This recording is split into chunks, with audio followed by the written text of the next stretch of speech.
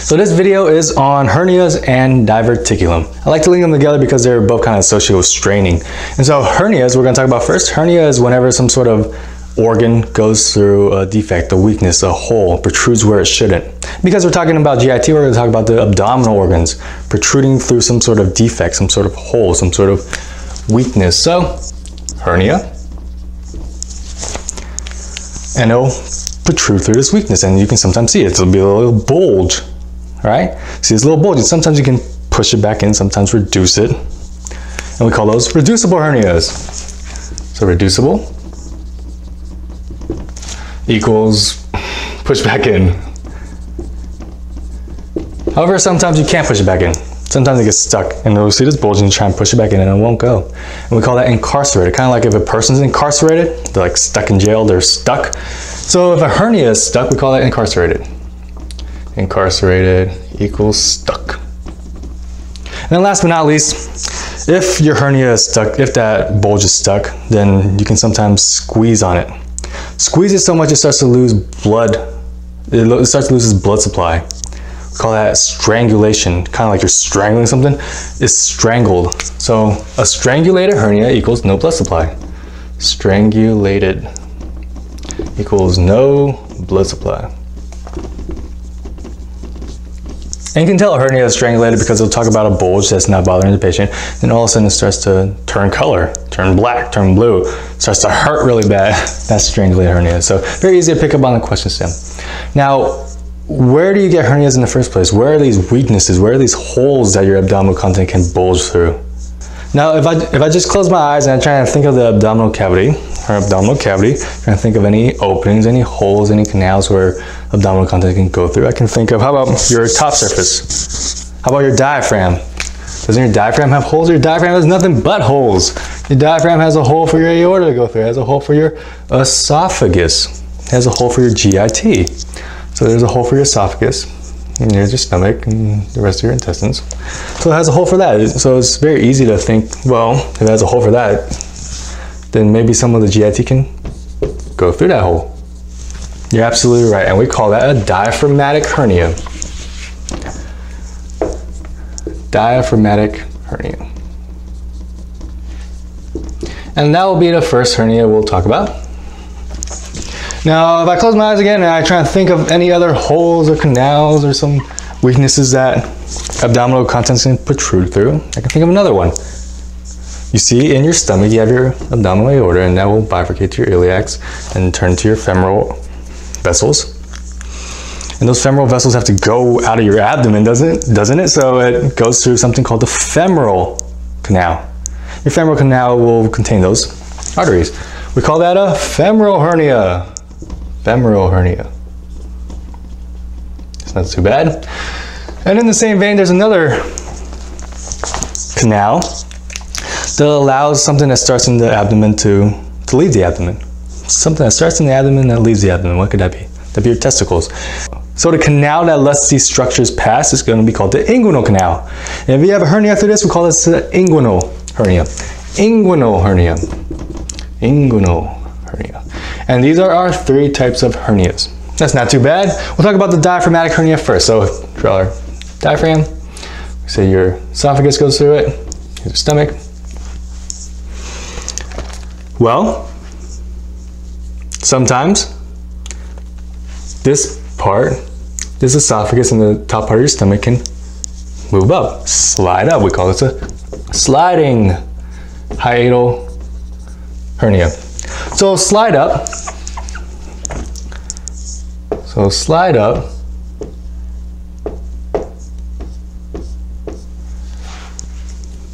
And now the cardia part of your stomach and your esophageal junction is a little bit raised, is a little bit higher up. And sometimes if you look on imaging, it'll look like an hourglass. An hourglass. Hourglass. That is a sliding diaphragmatic hernia. That's not too bad. Well, you have another type. Here's your esophagus. Here's your stomach.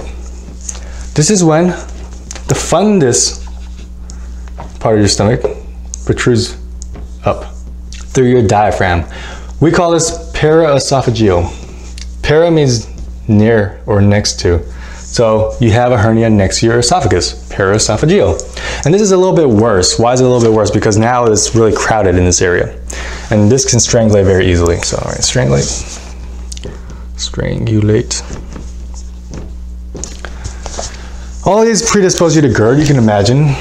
That's just going to be easier to go into your esophagus if you have these kind of defects. All right, GERD. You can see this in older patients. You can also see these in newborns. Sometimes they're born with a defect. They're born with these diaphragmatic hernias. How will that show up in a question?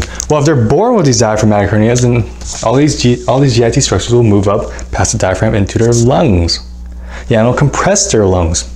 So, all right, compress lungs.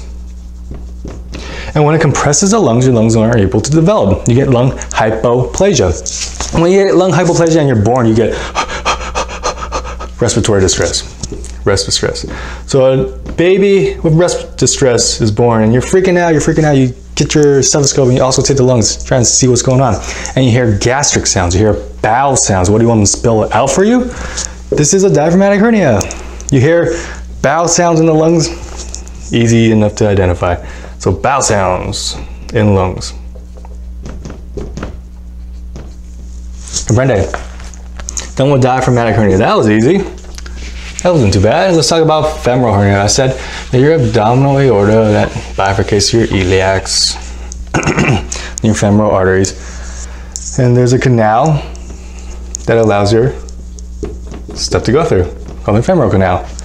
And that sits right below your inguinal ligament. All right, and that's important because your femoral hernias will go through this and be below the inguinal ligament. However, your inguinal hernias will be above. And so they look very, very similar just on gross inspection. You kind of see this bulge at the area and you're like, is that inguinal, is that femoral? Well, just feel the inguinal ligament and see, is it below or below? Below or below? Did I say below or below? Is it below or above? In our case, the femoral hernia is below. And femoral hernias are more commonly seen in women. Why are they more commonly seen in women? Because the canal is larger, their pelvises are larger, so it opens up that space for abdominal content to protrude through. So I'll say more seen in women. And then last but not least, it's smaller. The canal is smaller than probably these three, so this is another one that's prone to strangulation. You know, you have a crowded space, never a good thing, easy to strangulate. So all these things. Now let's just talk about some anatomy for now. You have your, should I use a different color pen? Yeah, probably make things easier.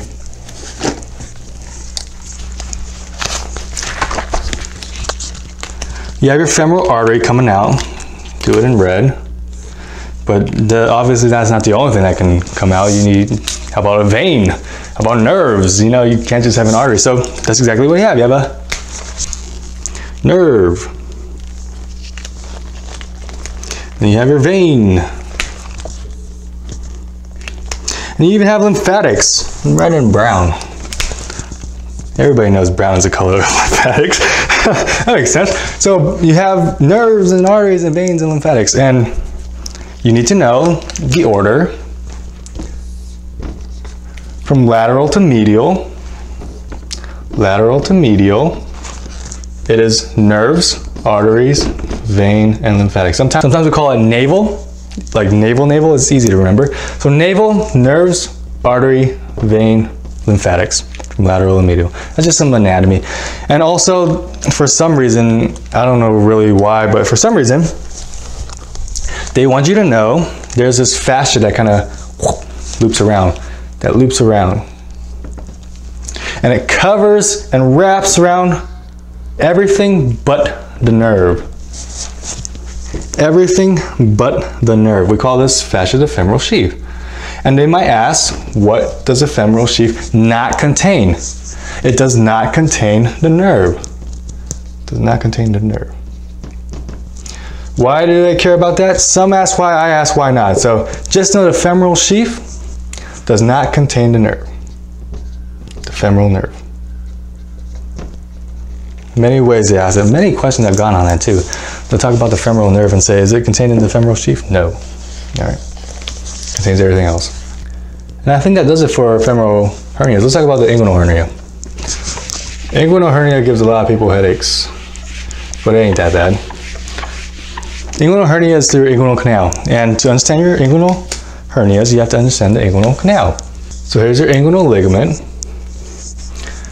And here's your canal, a tunnel, and there's an opening in the front and an opening in the back.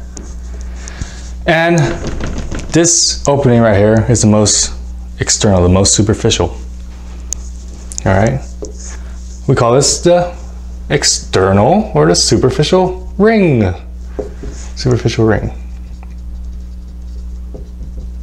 And it's draped by this fascia called your external spermatic fascia.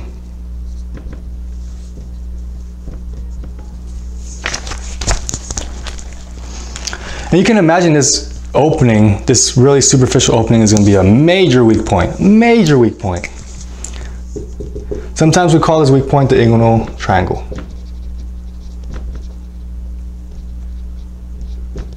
I'll tell you why in a second. Major weak point. I mean, it's like a really superficial external opening. Easy for something to just kind of protrude through. So this is your external superficial opening.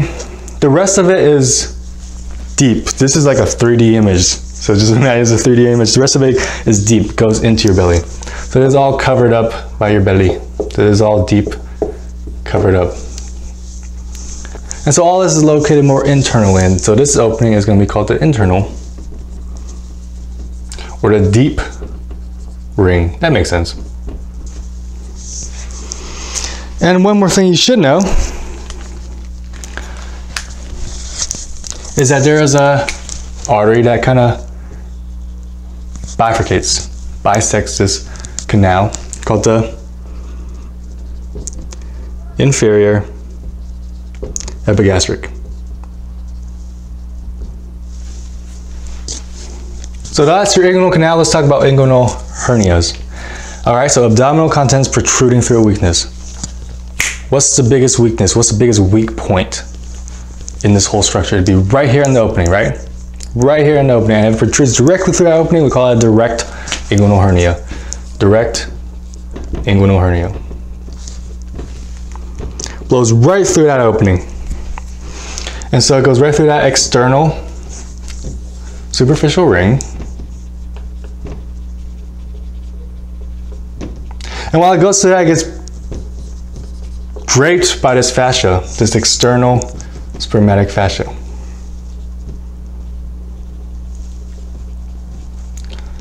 Last but not least, if it goes right through that weakness, is that medial or lateral to the inferior epigastric artery, the thing that bifurcates it? That's medial, isn't it? Yeah. Medial to inferior epigastric artery. That's your first type. What's your second type? Your second type is going to have to go through some other opening, some other weakness. Well, there's only one other opening. It'd be your internal. So that's not going through that weak point. It's not directly going through that weak point. We call this indirect inguinal hernia. Indirect inguinal hernia. And if your abdominal contents can go through the internal ring, then it can travel down that canal and go into your scrotum. That's what your canal is for. So this is when you see a patient with a hernia and you can see the scrotum just huge, just full of guts, literally full of guts. That's an indirect inguinal hernia. And as it travels down through this canal, it'll pick up all the fascia that your normal testicles have. So it has all the spermatic fascia. All spermatic fascia. Because it's going through the internal ring.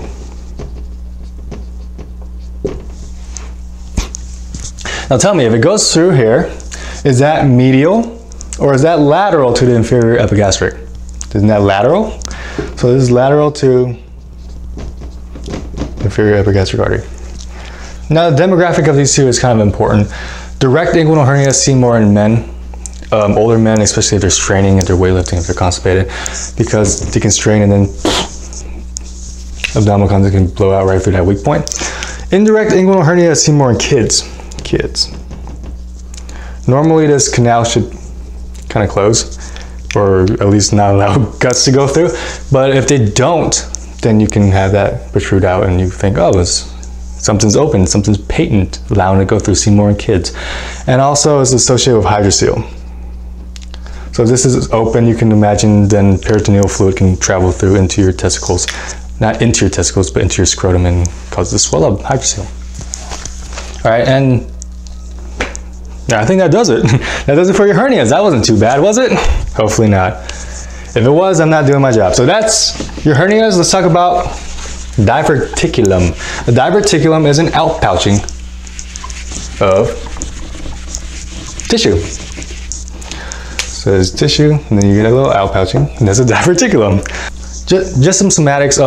Diverticulum, by definition, is an outpouching of all your tissue layers. So all your tissue layers. That's called a true diverticulum. If only a few layers outpouch, like only your mucosa or only your submucosa, we call that a false diverticulum. Okay, so just something to keep in mind. So let's talk about diverticulum in your GIT. Diverticulum.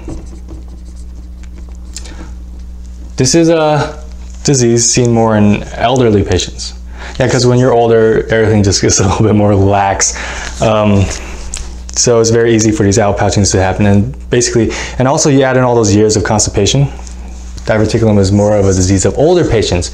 And we're all gonna get it. In fact, it's virtually all of us. So I don't even know if it's really a disease as much as it is just normal physiology. So you get these outpouchings of your gut.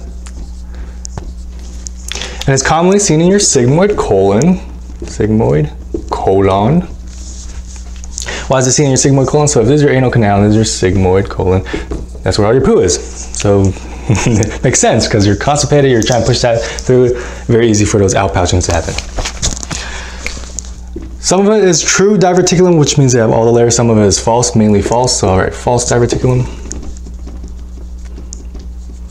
All right, due to constipation, so you don't forget, make sure you eat your fiber. And you need to know it likes particular areas of your GIT that have vasa recta. You see in your GIT, in your tube, it gets supplied by these blood vessels called vasa recta that penetrate your tube. And where the vessels penetrate through the tube is going to be a little bit weaker. Yeah, the areas where there is no penetration, then it's just kind of solid tissue, but the areas where it has to penetrate is going to be a little bit weaker. And so often you have these outpouchings where the vessels are. All right, a little outpouching, here's a vessel. So all right, areas with vasa recta. All right, so you have all these outpouchings in your gut, usually not a problem. Usually absolutely not a problem, asymptomatic. Sometimes you can have a lot of diverticulum or diverticula. We call that diverticulosis. Diverticulosis. So a ton of these. And sometimes, because you're having these outpouching of the vessels, sometimes these vessels bleed. And you get hematochezia. Hematochezia. Hematochezia is not blood in your stool, it's not dark stool. Hematochezia is bleeding out of your butt. Hematochezia is bright red blood, like if you cut yourself, the bright red blood, you see that kind of blood in your poo. It might kind of coat your toilet, it's all over the place. So hematochezia is a big sign of diverticula. Yeah, and actually it's very, very common. It kind of scares the crap out of people because you see all this blood in your toilet, but it's probably the most common cause of hematochezia in elderly patients. All right, so that should always be a differential. Causes painless hematochezia. Painless hematochezia. These vessels just kind of bleed. All right.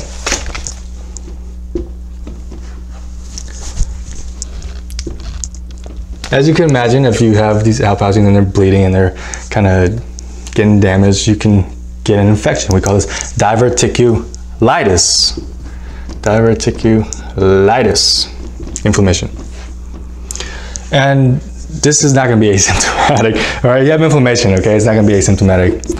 You're going to have pain. What kind of pain? Where? Most commonly in your sigmoid colon, right? So left lower quadrant.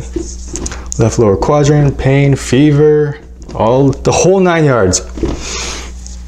Now, if this gets inflamed, then it can perforate. Bust a hole right through. Perforate. Anytime you have a perforation in your bowels, you can pick it up right away because you do an abdominal x-ray, see air in the bowels. That's not normal. So air in bowels. Make sure you don't do a colonoscopy if there's a perforation, or you can make the perforation worse. You just do imaging, CT, x-ray. So I'll say no colonoscopy if suspecting a perforation. This can flow open and connect to your bladder and make a fistula. We call this a colo, because it's your colon, vesicle, meaning related to the bladder, fistula. You get a colovesical fistula, so you can have poo coming out of your urine. That's a dead giveaway. How do you treat it? Antibiotics, fix the problem, close the perforation if need be, bowel rest, all that good stuff. And that is your diverticulum of the gut. You can have diverticulum elsewhere. You can have diverticulum in your esophagus. If you are struggling to eat and you're having this kind of increased swallowing pressure, then you can have this little outpouching in your esophagus. We call that Zenker's. Zenker's diverticulum. This is also a false diverticulum. What does that mean? It means the outpouching is not containing all your layers. So it only has a few. What do you think are going to be some symptoms, some signs? Well, food's going to come in and get stuck in this little outpouching and it will rot. And they get dysphagia because they can't really swallow because they have this outpouching, and they get really bad breath, halitosis. You can smell it, it's really bad. So, do I want to say bad breath? All right, bad breath. Bad breath, dysphagia. And on barium swallow, that barium will go in and you'll see this outpouching. That's a dead giveaway. All right, it looks kind of like a tongue. So, barium outpouching. They might ask you where. The anatomy of the throat is super complex, but if they want to get really nitpicky, then it is between the cricopharyngeus muscle and the lower inferior constrictor. Remember, you have a ton of these constrictors. So this is where, just in case they're being mean. All right, so that is Zenker's diverticulum. We have one more, that'd be your Meckel's. Meckel's is actually a true diverticulum. It's a true outpouching because it's not actually an outpouching. It's actually, when you're an embryo, you have this duct, this connection between your umbilicus and the yolk sac, so you get nutrients, yeah?